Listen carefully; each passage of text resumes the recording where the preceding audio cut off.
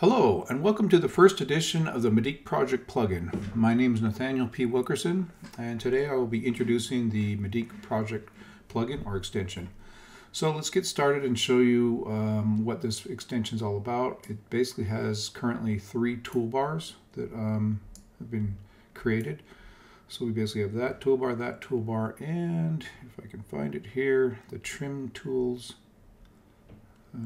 Which is right over here. Sorry, it's taking me a second. I've got too many toolbars open, of course.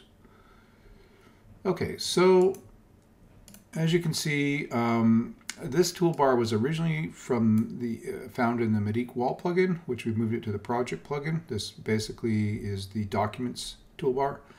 These 2 icons currently do not do anything. Only the scenes icon will create elevation scenes for selected wall panels. So let's go ahead and just put that back.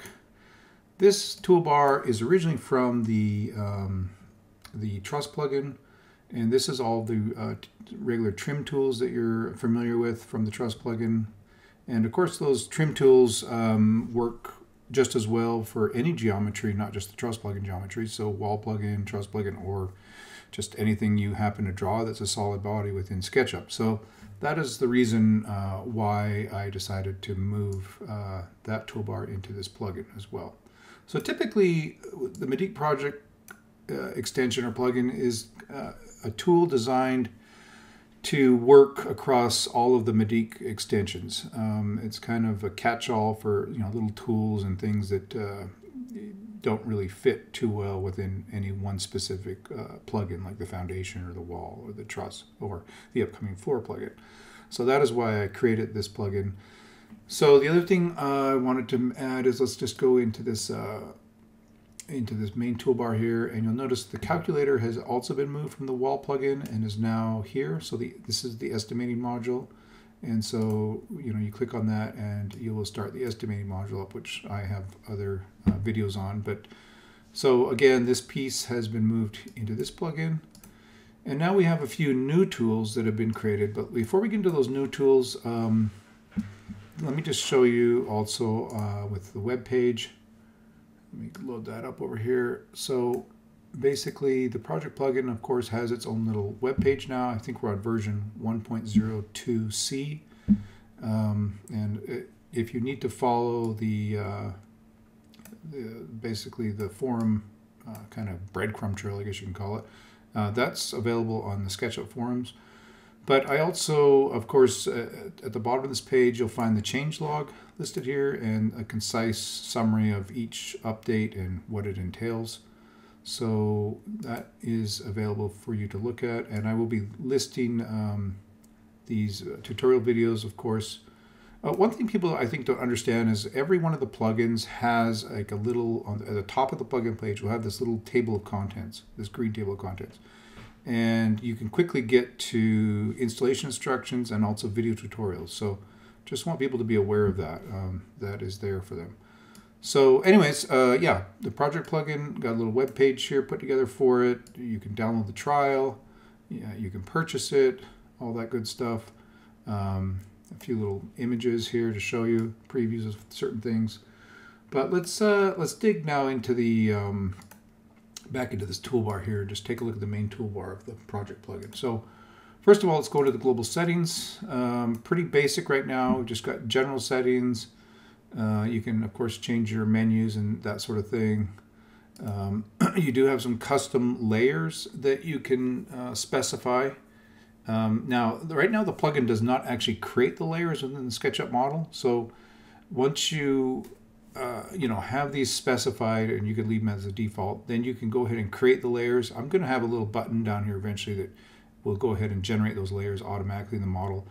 And the reason for having these specific layers that are custom and that are not part of any other layers being utilized by the other plugins is maybe you have some custom geometry and you want to, maybe furniture or something, and you want to toggle the visibility with the next tool that I'm going to show, which is the layer control.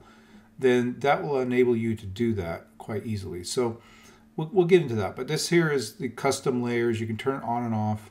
And then of course your license tab here, which I'm not going to show because it'll show my license number, but it's the same essentially as all the other plugins. Okay, so that's not much in the global settings yet. Again, this is a very new plugin. It's just basically created a couple weeks ago. And initially I just started by kind of amassing some of the other tools that I thought would be better suited to fit in this kind of catch-all.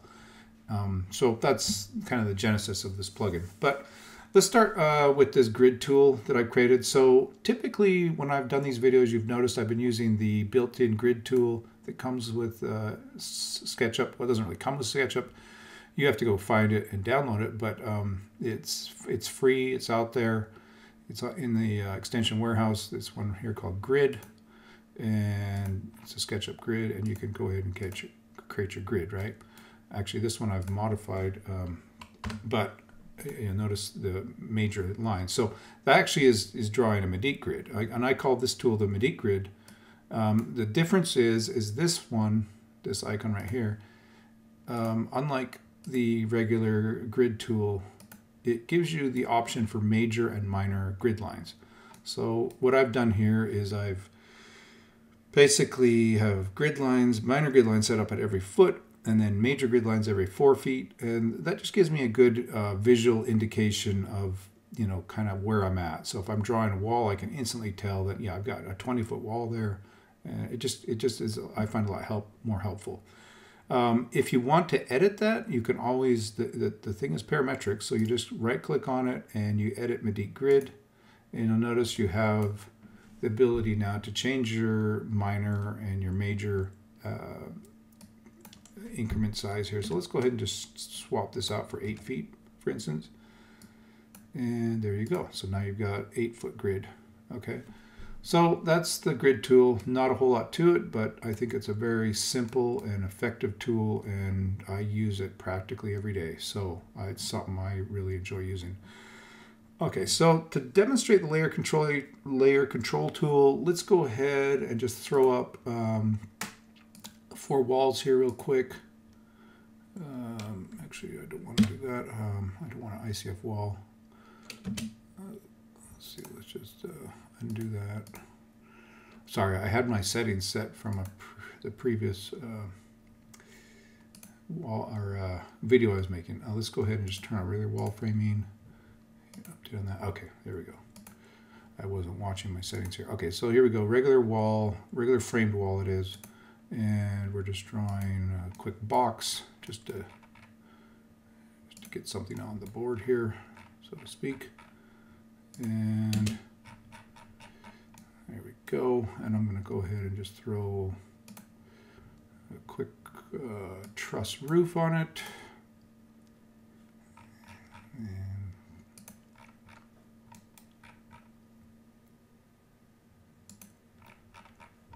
alrighty. Yeah, let's change this to 612 just so we can get a little better. Yeah, I'll leave all these default options for now. Let's turn on the gypsum just in case we want that. And hit submit advanced options. It's going to draw the gutters. And there we go. Okay. So now we've got ourselves, of course I didn't check my material there, but that's fine. We'll just leave it at that for now. Okay, and let's throw just a couple windows and doors in for some architectural interest.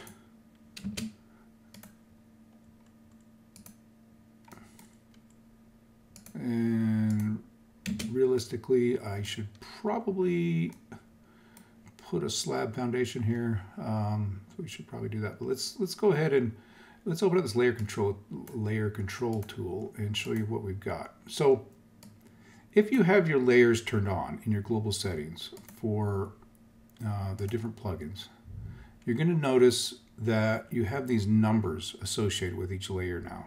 Okay. And with each plugin, it's 0 through 12, okay? So I've kind of set these up with default numbering. I don't know if it's reasonable or not, but at least I've set them up and they'll be assigned a default number, okay? And you can modify that and customize it to your heart's content. But basically what that number does is by having a number associated with it, now I can use these toggles and sliders and basically adjust the visibility of various layers. So I'm going to just show you what that does. So you notice right off the bat it starts turning off certain things. Okay, and I'm going to do that with the truss.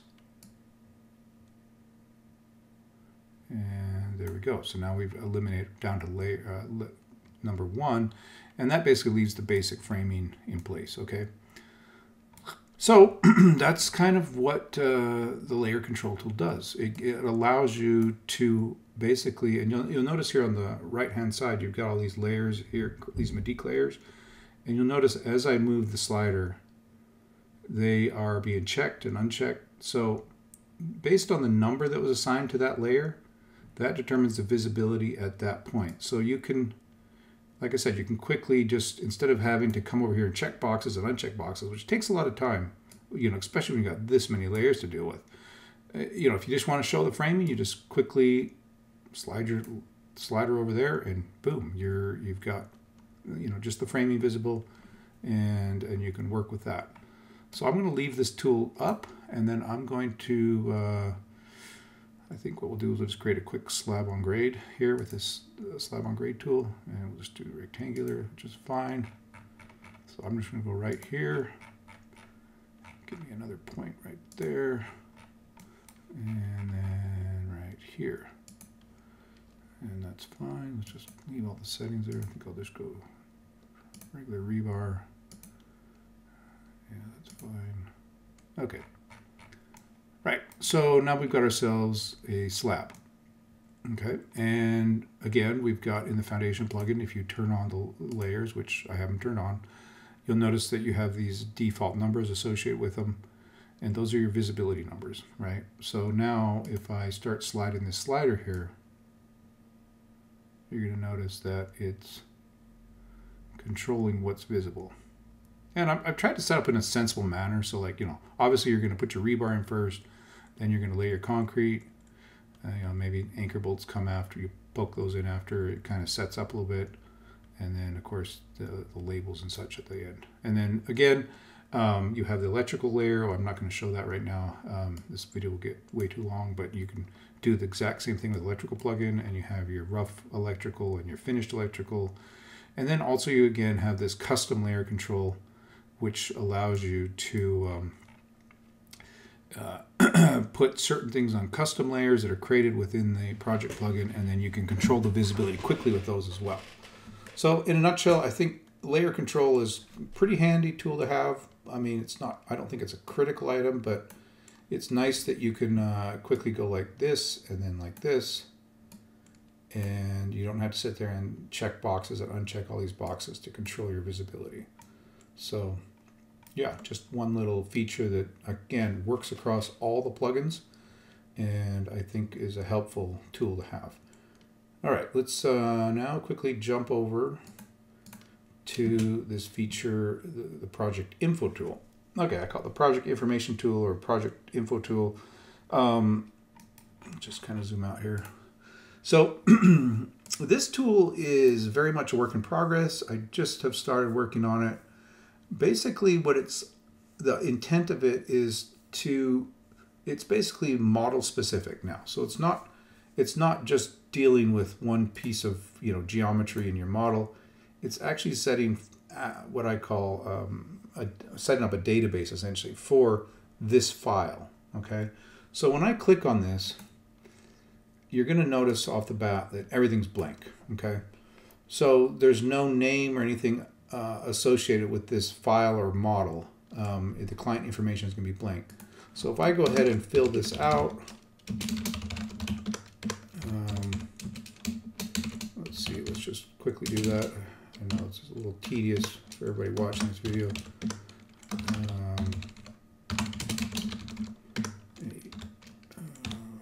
There's a zip code there. I can't remember now. 425-652-41. Yeah, I'm just putting my phone number. Okay, so you know, you quickly fill this out. Notice how everything goes red. Well, I put that in the wrong spot. Let's type that right there, and then let's put Saratoga Springs. So what's happening is when you save this, it's saving it in an attribute library at the root of this model or file. Okay, so click Save Settings, saves it, and once you save it, then it goes back from white. Okay, so I'm going to just jump out of this, and after you do that, you obviously you want to. I'm going to move this toolbar up here. Just get out of my way. You want to save your file, because if you do not save your file after making adjustments in there, it's just like making model adjustments. It's not going to save, right? Okay, so let's just save that file, so we at least have it saved. All right, so you don't have to do that right away, but I'm just saying when you jump out of SketchUp. Okay, so when I go back into the project info now, notice that this information is all there and it's part of this file now, right? It's not associated with any geometry. It is part of the base file itself. It's an attribute library within the base file. And just to prove that point, I'm going to use an extension by Christina Enroth, and it's called Attribute Editor. And if you look at Attribute Editor and you look at the current model, you will see that under a library here called Medeek Project, we have all of this information stored. Okay, so it's basically creating a little database within the file itself. All right, so just so you're clear on that, what's happening, how that works. Okay, so now you ask, well, what is the point of all this? Well, as you're working on these models and projects, you're wanting to get seismic information, wind information, snow information, and send that in. Maybe the engineer is working with this plugin, or maybe he's not, or maybe just the architect or designer. It doesn't really matter. But that kind of what I call site criteria, you'll find it in the IBC or the IRC. You typically need that information along with your construction documents. So the cool thing is once you got your address in here, I mean, you can click on this map and you can manually click on it and notice how it will it'll basically find the elevation and find the latitude and longitude of that exact point you clicked. But if you put your address in there, you can just hit this geolocate address, and it will automatically take this and send that over to Google and geolocate it and update this. Now you want to hit your save settings, and then it will save that information. Okay. So now that is saved part of the file. Another cool thing I added, I really like using the Geo or Google Maps. Let's say, for instance, you want this to be shown, like, let's say in a terrain or satellite imagery. So we can set that to terrain, right? Okay, so now once you've set that and you've saved those settings, you should be able to now, next time you load this, notice that it remembered your settings for that map, as well as it's pulling up its position the map at this specific location. Okay, and it'll set it exactly as what they call zoom 11, but you can zoom it in and out. But that information will not be saved. All right, so just basically this establishes the latitude and longitude and elevation of your project site. Okay, and that information, of course, will be used then to generate your seismic, wind, snow, and other data for your project. Okay, so of course I'm not there yet. So now if you go to these other tabs, you're going to notice they're all under construction. But the goal is, of course, now to add in these other tabs and give you the ability to connect to the USGS service and get your seismic data for your site just based off of the information here in your general data. Anyways, that's pretty much it. That's kind of where I'm going with this. Again, this is a very new feature, so there's still going to be a lot of modifications, I'm sure, and additions and other tweaking of this new feature. But I think it'll prove to be useful. Anyways, if anybody has any questions on it, any questions on the new project plugin, I think it makes sense to break out some of these more general tools and place them into it from the Truss and Wall plugin, And then, of course, we're starting to add in a few extra tools as well. All right, well, thank you very much, and we will talk to you guys soon.